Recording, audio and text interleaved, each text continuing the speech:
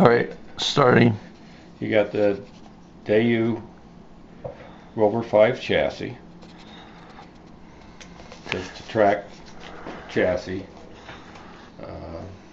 4 wheels. There are four motors on there that have a 86:1 ratio. There's also quadrature encoders that for every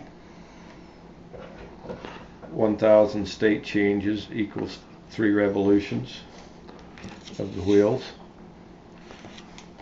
You have control circuitry, which is a Dagu motor 4-channel motor controller unit. It will allow up to 4 motors, each motor having the encoder, each motor having its own current sensor, which produces a voltage that is equivalent to 1 volt to 1 amp output. Each motor has its own direction control and its own pulse width modulation control for speed. Then on the back we have just a power supply control board.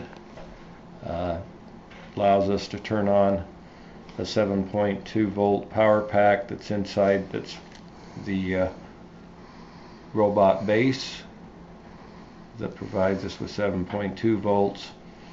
We also have a regulated using a 7805 5-volt regulator to provide 5 volts for the motor control unit and anything else on board that needs 5 volts. Then we've got another 7.2 volt battery pack that's designed for an RC car that provides the voltage for the motors, and they're separate on the switch providing those.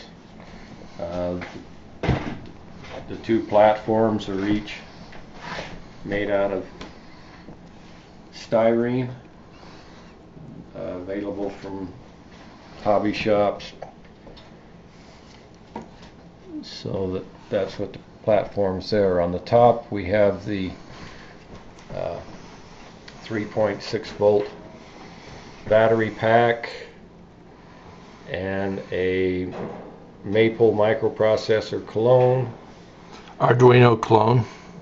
Arduino compatible, which isn't completely Arduino compatible as far as software. Uses the ST version of the ARM-Cortex-M3.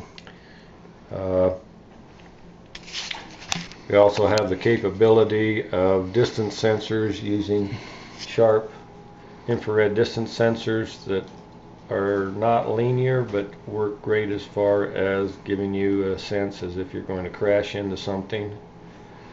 We have a parallax servo, 180-degree rotation with a mounting assembly to mount a ping sensor, which is one of those things that the Maple board software doesn't support, but the Arduino and the Parallax Parallel or Parallax Peller and the Parallax Basic Stamp unit does. Then we've also got a DF Robots infrared